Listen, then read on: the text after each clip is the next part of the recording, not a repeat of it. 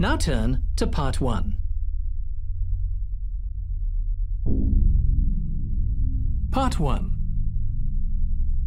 You will hear a customer phoning a builder to discuss some work she would like him to do on her home. First, you have some time to look at questions 1 to 6.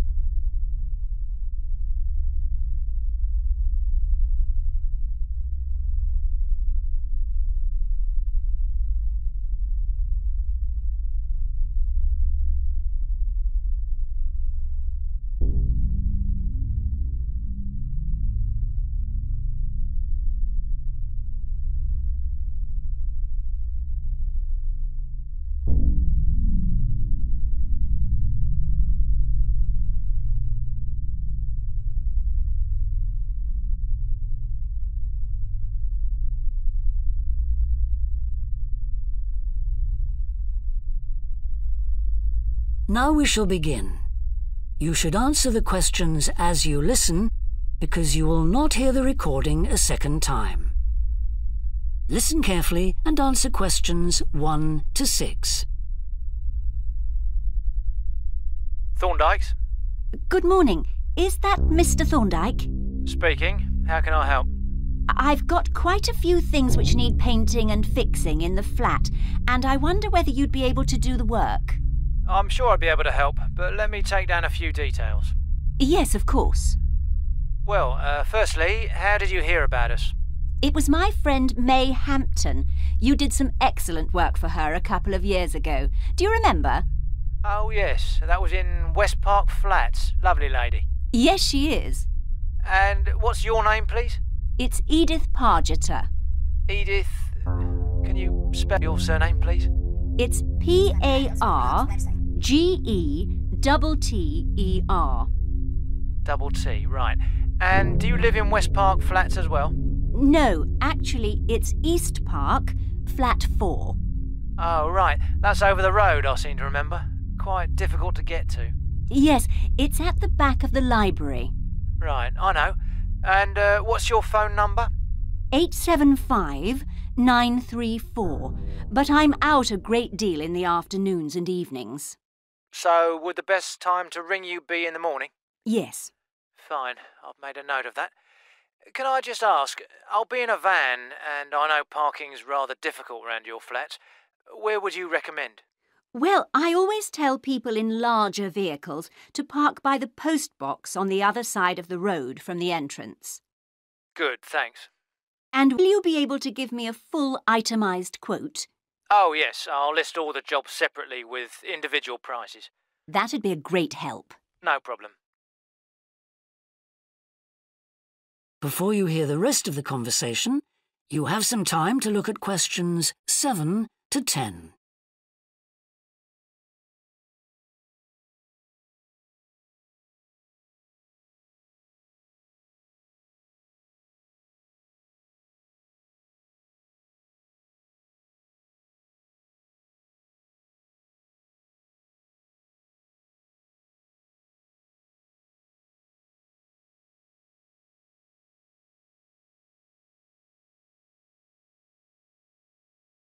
Now listen and answer questions 7 to 10.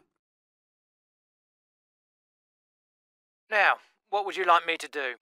Firstly, and most urgently, is in the kitchen. With all the weather damage, the glass in the door has cracked and I'd need that fixing. I presume you mean replacing? Oh, yes, and as soon as possible. What I'll do is come round tomorrow morning and do that immediately.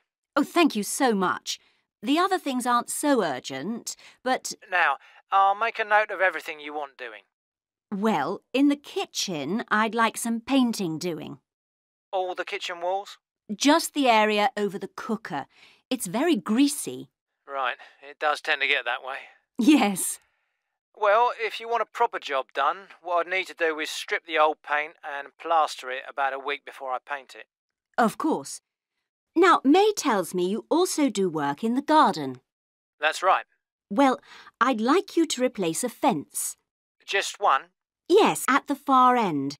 Fine, shouldn't be a problem. And that's the lot. Fine. Yeah, as I say, I can come round tomorrow morning to look over things with you. Well, that's great, thank you. So I look forward to seeing you tomorrow at...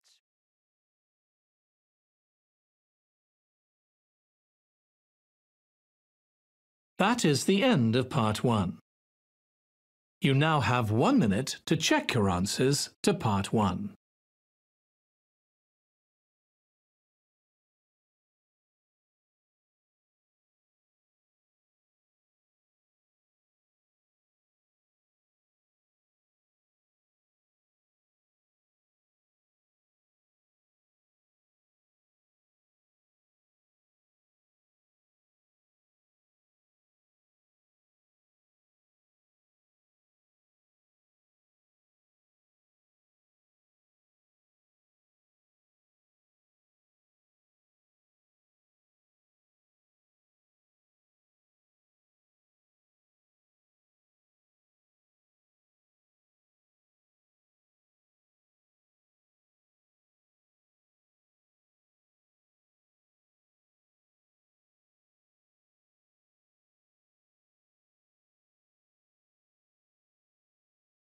Part 2. You will hear a student housing officer giving a talk to a group of university students concerning dormitory renovations. First, you have some time to look at questions 11 to 15.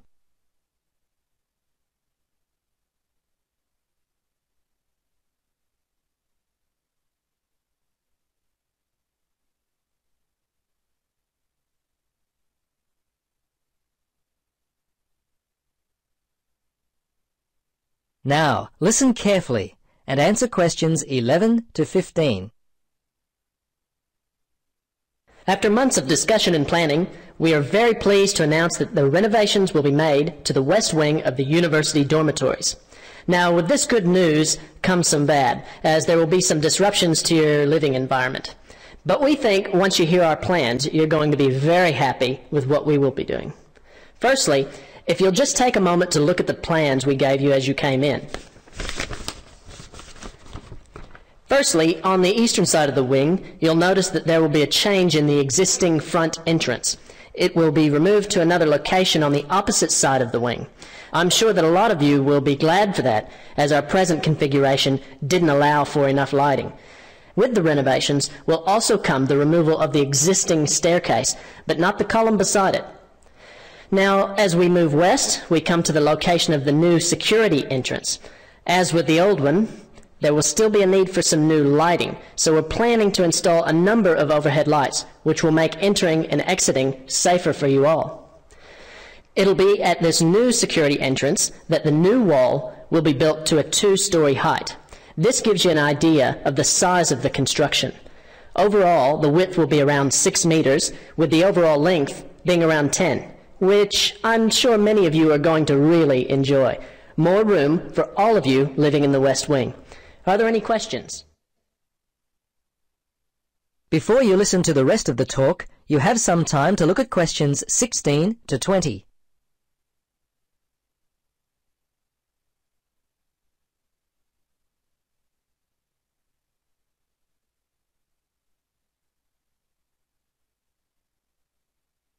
Now, listen carefully and answer questions 16 to 20. Now, as I mentioned, there will be some issues we will have to overcome regarding the renovations. The first will be relocating some of you to new dormitories. 30 students will be moving for a total of 6 weeks. Now, of those who will be moving, you will be distributed to 3 other temporary locations, the north, south, and east dorm wings. 10 students will be relocated to each wing. This means that some of you are going to need to get packing. Don't worry about your new location. We're doing all we can to make your new temporary dorms as comfortable as possible. In fact, as I speak, we're making steps to ensure that you have study desks, lamps, and computer facilities, and all of the other facilities you require to successfully continue on with your studies. We're even repainting several of the rooms in the preparation for your arrival. The changes to your dorms will be starting within a week. If you have any problems, don't hesitate to contact my office. Now, I'm sure some of you have questions. I'm happy to answer them now.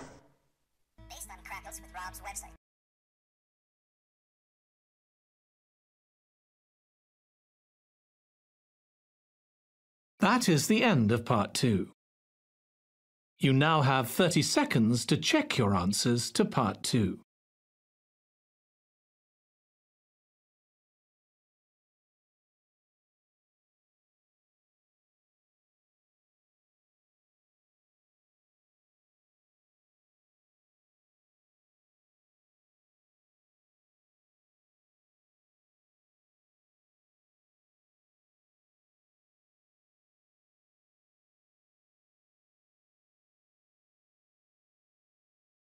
Part 3.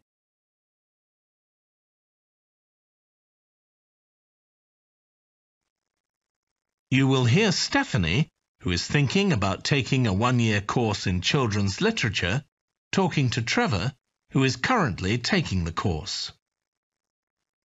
First, you have some time to look at questions 21 to 25.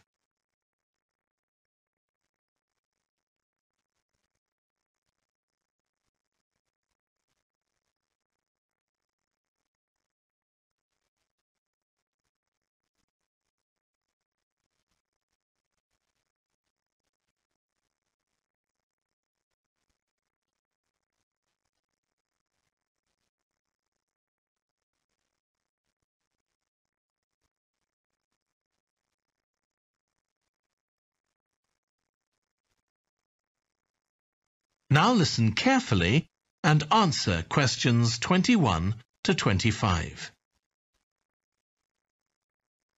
Hello, Trevor. Hello, Stephanie. You said you wanted to talk about the course I'm taking on literature for children. That's right. I'm thinking of doing it next year, but I'd like to find out more about it first. OK, well, as you probably know, it's a one-year course.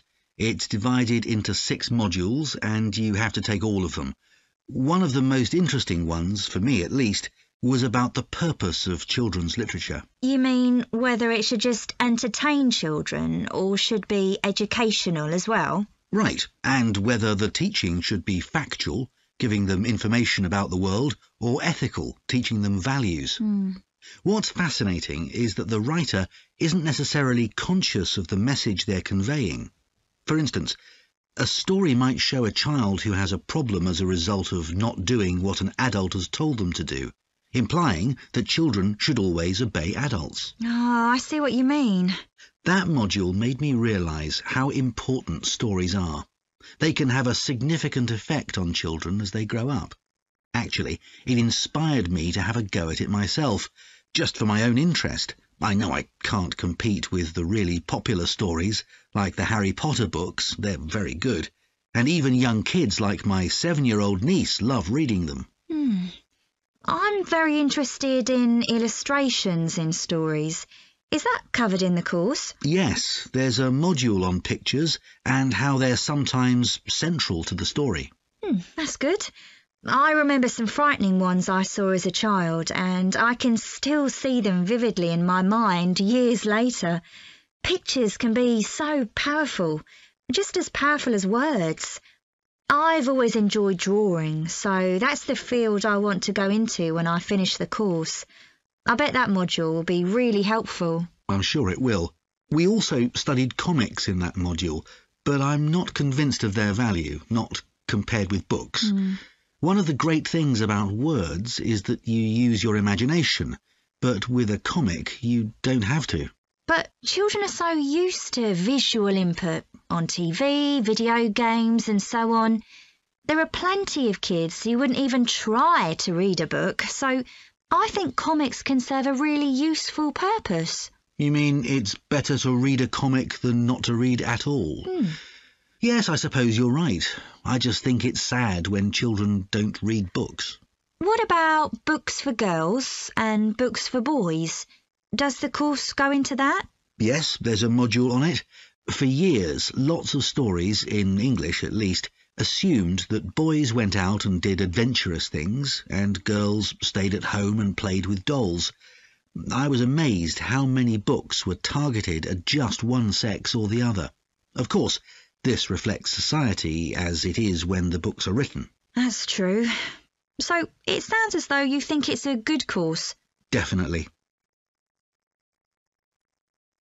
Before you hear the rest of the discussion, You have some time to look at questions 26 to 30.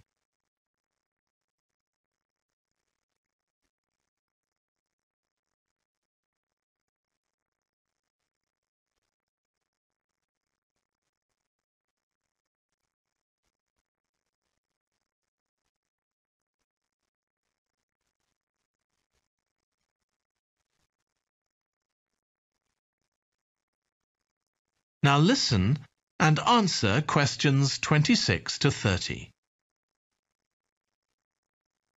Have you been reading lots of children's stories to help you decide whether to take the course? Yeah, I've gone as far back as the late 17th century, though I know there were earlier children's stories. So does that mean you've read Perrault's fairy tales, Cinderella, the Sleeping Beauty, and so on?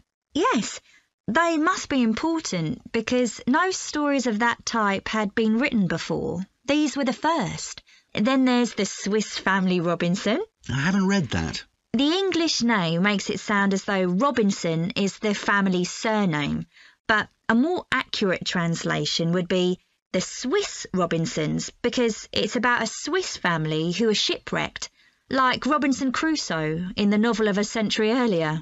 Well, I never knew that. Have you read Hoffmann's The Nutcracker and the Mouse King? Wasn't that the basis for Tchaikovsky's ballet, The Nutcracker? That's right. It has some quite bizarre elements. I hope you've read Oscar Wilde's The Happy Prince. It's probably my favourite children's story of all time. Oh, mine too. And it's so surprising because Wilde is best known for his plays, and most of them are very witty. But The Happy Prince is really moving. I struggled with Tolkien's The Lord of the Rings. 3 long books, and I gave up after 1. It's extremely popular, though. Yeah, but whereas something like The Happy Prince just carried me along with it, The Lord of the Rings took more effort than I was prepared to give it. I didn't find that. I love it. Another one I've read is Warhorse. Oh, yes, it's about the First World War, isn't it? Hardly what you'd expect for a children's story. Exactly, but it's been very successful. Have you read any...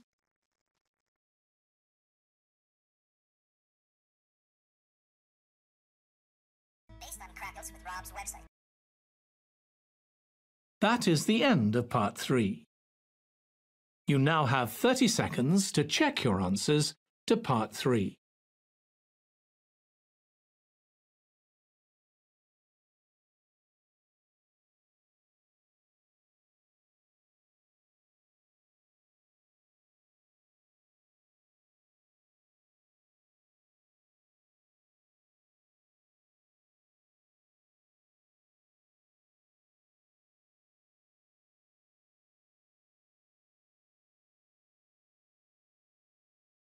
Part 4.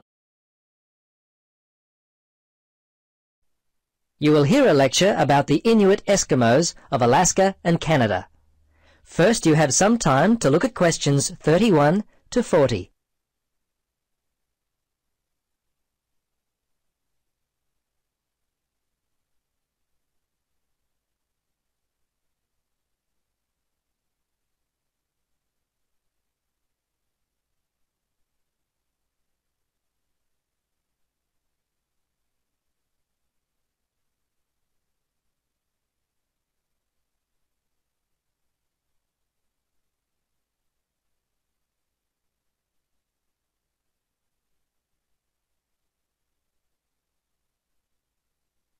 Now listen and answer questions 31 to 40. Good afternoon. In our lecture today, we will continue our study of people who inhabit the northernmost regions of the world. Our focus will be on the native inhabitants of Alaska and Canada, the Inuit Eskimos. They have been called the native inhabitants, as the Inuit were the people who had most recently migrated across the gap between Alaska and Siberia. Distinctly Asian in origin, the Inuit, which is literally translated the people in their native language, developed their civilization in what is now the Bering Sea region about 1,000 years ago. Their culture spread eastward and is called the Thule culture, after the place in northern Greenland where archaeologists first discovered it. The first Europeans to meet Inuit people were Norse settlers in what is now northern Newfoundland, Canada. These settlers lived there for a short time around 1000 AD. Approximately 500 years later, beginning in the 1500s, European whalers, fishing crews, and explorers met many Inuit along the coast of Labrador. Russians and other Europeans first met Alaskan Inuit in the 1700s. 100 years later, in the mid-1800s, whalers began to hunt in the Arctic. Some Inuit were employed by whalers and traded with them during that time. Perhaps one of the most interesting aspects of the Inuit is how they were able to survive and grow in such a harsh Arctic environment. Firstly, and not surprisingly, their homes were well adapted to the freezing conditions. They lived in predominantly two types of housing that would keep them warm. In the cold summer, they would live in tents that were made from the skin of the animals they had hunted for food, and they also traveled in boats. These were called umiaks by the natives. In the winter, they would live in houses made of sod, and when on hunting trips, they would commute by dog sled and build temporary houses made from ice. These igloos, which is the Inuit word for house, were uniquely made with a sharp blade carved out of walrus tusk. They would cut large blocks of hard-packed snow, about 3 meters wide, out of the ground.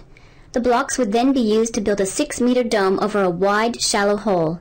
Within 1 or 2 hours, an igloo up to 10 meters in length could be built. It was weatherproof and large enough to house an entire family. Very early in their history, they managed to develop the technology to hunt the huge bowhead whale, which was a staple food source for them at that time. They also hunted walruses and seals. On land, they hunted polar bears, moose, and various other game. The harsh environment in which they lived meant that a steady supply of food was often difficult to come by. Therefore, the Inuit were a people constantly on the move, looking for food, which meant that their dwellings had to be easily built and easily dismantled. They inhabited the wide open land and, as such, moved freely around it in search of food. Today, the traditional way of life has basically ended for the Inuit. They live in wooden homes rather than in snow houses, sod houses, or tents. They wear modern clothing instead of animal skin garments. Most Inuit speak English and Russian. Some speak Danish, while fewer still continue to hold on to their cultural roots by passing on to the younger generation their native language. The kayak and umiak, their principal means of travel, have given way to the motorboat, and the snowmobile has replaced the dog team. The combined percentage of the Inuit population in Alaska and Canada stands at 63%, the latter being 29% and the former around 34%. Some Alaskan Inuit live in towns and cities, but the majority live in small settlements and hunt and fish for most of their food. Most of those in Canada live in towns in housing provided by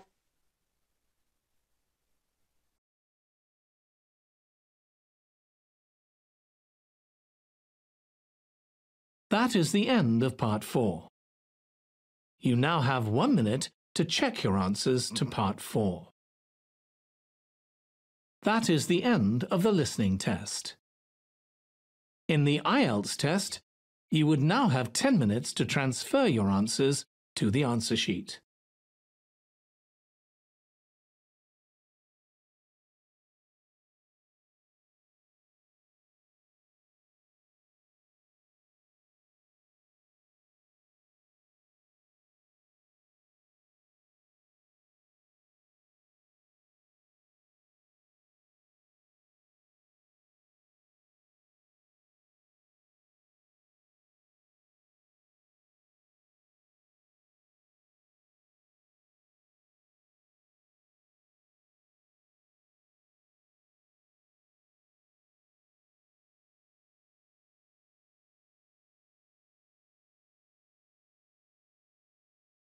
Improving your listening skills is essential for effective communication. Whether you're learning a new language or simply aiming to be a better listener, here are some practical ways to enhance your listening abilities. 1. Maintain eye contact with the speaker. When someone is talking, avoid distractions like looking out the window, texting, or scanning your phone or computer screen. Provide the speaker with your undivided attention by maintaining eye contact. Even if the speaker doesn't look at you directly, Continue facing them. Nonverbal cues show that you're interested in what they're saying to the power of 1. 2. Visualize what the speaker is saying. Create mental images related to the topic as you listen. These images can help you retain information. Visualizing the content also prevents you from preparing your response while the speaker is still talking. If you lose focus, refocus immediately to the power of 1. 3. Limit judgments. Avoid forming judgments or assumptions about the speaker's message prematurely. Stay open-minded and listen without bias. This allows you to understand the speaker's perspective more fully to the power of 1. 4. Don't interrupt. Let the speaker finish their thoughts before responding. Interrupting can disrupt the flow of conversation and hinder effective communication to the power of 1. 5.